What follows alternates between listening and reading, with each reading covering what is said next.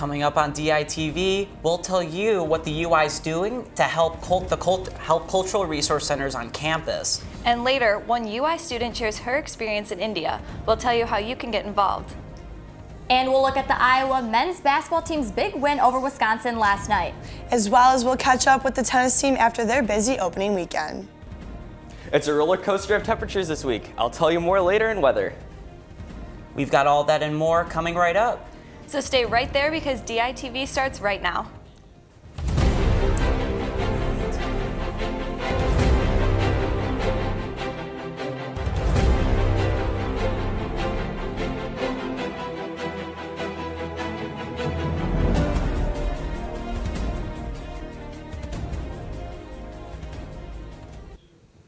Good morning and thanks for joining us today. I'm Lauren Varell. And I'm Ethan Gutstein. One student is back on campus this morning. A federal judge has ordered the UI to temporarily reinstate a conservative Christian group as a registered student organization. Back in November, a business leaders in Christ sued the UI after the status as a student organization was revoked. The UI made the move after an openly gay student was denied leadership position in the group. They say the business leaders in Christ were discriminating against students. Last night, a federal judge ruled that this move was a violation of groups' freedom of speech rights. The judge put a 90-day injunction in place. We'll keep you updated as the story develops. A school shooting at a Kentucky high school has left 2 dead and 17 injured. A student from Marshall County High School in Benton opened fire at a student common area Tuesday morning before classes. Governor Matt Bevin responded to the shooting, expressing his shock about the incident. This marks the second school shooting in the United States in the past 2 days. We have more news from Washington this morning. After reaching an agreement to reopen the federal government, lawmakers have gone back to work on immigration. Yesterday, a new bill was proposed by Republican Senator Lindsey Graham, Jeff Flake, and Democratic Senator Dick Durbin. But the bill was denied by President Trump. The proposed bill was the latest attempt to ease tensions between political parties on immigration. According to a tweet from President Trump, both sides will continue working to find a deal on DACA by February 8th, but with a big additional focus on military strength and border security. The University of Iowa student government has approved legislation to fund the UI's 4 cultural and resource centers.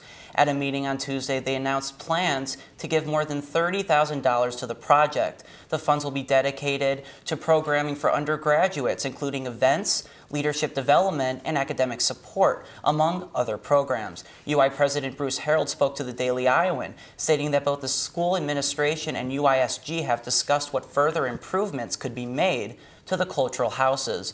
President Harold stated, quote, "I think at the end of the day, whatever we can do to make students feel more comfortable when they're not in class and identify with groups that they want to hang out with," end quote. For more on the changes, check out today's copy of the Daily Iowan, where reporter Marissa Payne reports with more. Well, Ethan, despite some of the warmer temperatures we've been seeing here in Iowa, February is going to bring back the cold to areas in the Rockies, Plains, and the Midwest. That's right, Lauren. It's due to a jet stream that is flowing over the eastern Pacific Ocean. It will eventually hit western North America, and that's when we are supposed to see those temperatures drop. A cold front will be moving in from the north and will hit the Midwest next week.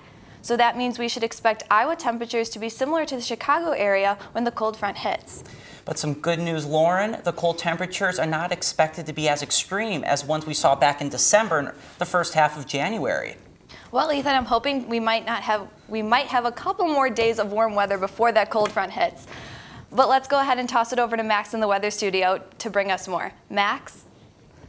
Thanks, guys. Yesterday's 12-mile-per-hour winds created conditions for low and chill. Thankfully, the wind will have died down this morning, creating partly cloudy conditions with a temperature of 25 degrees. This afternoon, we'll be experiencing mostly sunny conditions, with temperatures rising to 37 degrees. This evening, the weather will taper off to 31 degrees. This week, we'll be expecting to experience fluctuating high and low temperatures throughout the course of the week. Thankfully, it is expected to warm up tomorrow with sunny conditions and temperatures in the high 40s and mid-30s. Friday will be partly cloudy and very windy, with wind expecting to reach 20 miles per hour. Thankfully, the temperatures will be expected to reach a high in the mid-50s but fall to the low 30s. Saturday, the winds will slow down and the temperature will reach the high 40s and fall to the mid-20s. Sunday will be mostly sunny with temperatures hovering around freezing and later falling to the high teens. Monday, we'll be expecting similar condition with lows in the mid-20s. Unfortunately, we won't be putting our winter coats away just yet. I am Maxwell Bernstein with your weather conditions. Now let's head back to the desk. The unemployment rate in Iowa for 2017 has just been released. Iowa ended last year with a total unemployment rate of 2.8%, a number that low has not been seen since the year 2000. This makes Iowa the state with the 5th lowest unemployment rate in the entire country. However, 8,800 people left Iowa's labor force. That means there were fewer people actively looking for work. Additionally, approximately 7,100 jobs were added in December, bringing the total number of jobs to 1.6 million. Job gains were strongest in manufacturing, healthcare, and transportation. Winter break is a time that many students use to relax, recoup, and spend time with their family. But some UI students take it as a chance to experience another country. The India Winterim allows students to do just that. DITV News reporter Junya Kim met one UI student who took the course and reports with more. Winter vacation can be either boring or exciting time depending on how you spend the time. Today I've met a UI student who had a special experience in India during winter break. Sia Tortorellis, University of Iowa Junior, has visited India for last winter break. She applied for India Winterim, a program that provides various activities and 3 semester hours at the same time. Sia got a chance to help and educate either physically or mentally disabled kids in India.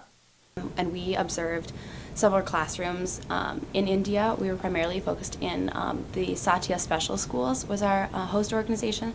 So we were with a lot of the special needs students. We did get to see some government schools and some private schools as well. She recalled that this was special experience enough as she could visit a nation where she has never been to. Also, she could witness fresh Indian culture and society. So much like stimulus always. There was so many colors all over the place and sounds and smells and I know that everybody I talked to, just the honking, the non-stop honking of the cars was a little bit something to get used to, but overall I'd say I adjusted pretty well. She would highly recommend the India Winterim course because it was purely amazing to her. It's like, when else am I going to go to India? Like, that's not something I would have chosen on my own. So when the opportunity presented itself, I was so gung-ho, and now I definitely want to go back. Like, going in, I was like, this is probably going to be my only time, and now I'm like, I need to find another time to get back to India. It was incredible. Reporting from the main library, Junya Kim of DITV News. Well, Lauren, Iowa basketball has struggled as of late. I know, but last night they were able to pull. That was an amazing game last night. Yep. Let's go ahead and toss it over to Natalie and Delaney in the sports studio with more.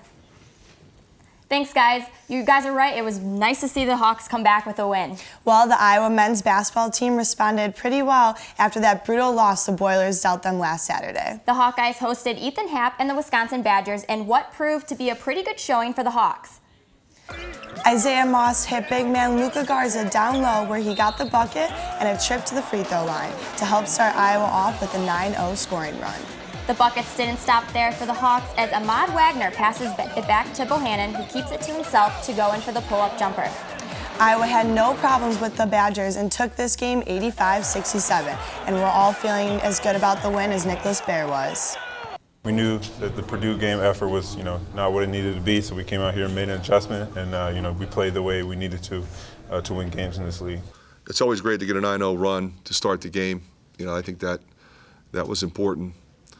But defensively, again, we were getting stops because we missed some shots early in that 9-0 run. We had some looks that normally go in, but we got stop after stop, and so we were able to play from ahead. It feels really good. Those past couple weeks, practice has been tough. Obviously, when you're losing, that's how it should be for practice. But anytime you get a win, it's nice to have a little relief and let yourself know that things are okay. So. Iowa will travel to Lincoln this weekend to face a hot Huskers team. Iowa men's tennis has finally returned. The Hawkeyes took on Marquette Golden Eagles last Friday right here in Iowa City. DITV's Easton French has more on the story. The Iowa Hawkeyes men's tennis team started off their season last Friday at the HRTC Fieldhouse against the Marquette Golden Eagles. The Hawkeyes took home a flawless 7-0 victory. Most of the attention seemed to gravitate towards freshman international from Poland, Peter Smiatana. Peter took home the W in both single and doubles play, earning his first official win as an Iowa Hawkeye. Head coach Ross Wilson was impressed by Peter's performance and hopeful that his future with the program will be a bright one. I thought Peter played well for a freshman coming out in his first match to win in 2 sets and pretty much be in the lead the whole time. Very impressive. You know, we knew coming in when he got here that he was very talented and he's able to beat good players, and you know, stepping into the team environment, which is a little bit different than tournaments, he proved that today, and you know, hopefully tonight against Western Michigan he continues. Peter felt the pressure during his debut performance, yet still managed to overcome and outperform the competition.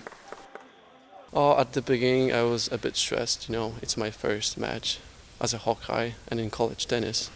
But you know, after a couple of games I got a bit relaxed. I got some confidence and I did everything to win. The Hawkeyes' next matchup will be against the Arizona Wildcats Sunday, February 11th. I'm Easton French reporting DITV Sports. It's good to see young Hawkeyes getting their wings, isn't it? It sure is, Natalie. The Iowa track and field is off to a fast start as the star of the show was none other than Maryay Harris. Will Silverstein spoke to the junior runner at this weekend's event about his performance and goals for the rest of the season. At last weekend's Larry Rhetoric Invitational, Maryay Harris ran the 400-meter dash against past Olympic qualifiers and world record holders, but it did not faze him one bit. Well, after a while, you race them a couple times, so then you learn their race strategies, you learn how they run, and then once you realize you've raced them more than once, you're on the same level as them. So not only do you look up to them, you're also as fast as them, and you know you can compete with them. Track and field director Joey Woody knows Harris has the skill and drive to push himself against the toughest competition in the country and the world. Obviously, he's a fantastic athlete, but just the way that he competes, you know, those are the type of athletes you want on your team. Obviously, he's an exceptional talent, but he's just a competitor. So it doesn't matter who's in front of him, he's going to go after him, even the collegiate record holder and a world championship medalist. So, you know, I think he really gained a lot of confidence this weekend to feel like he can go after that NCAA championships.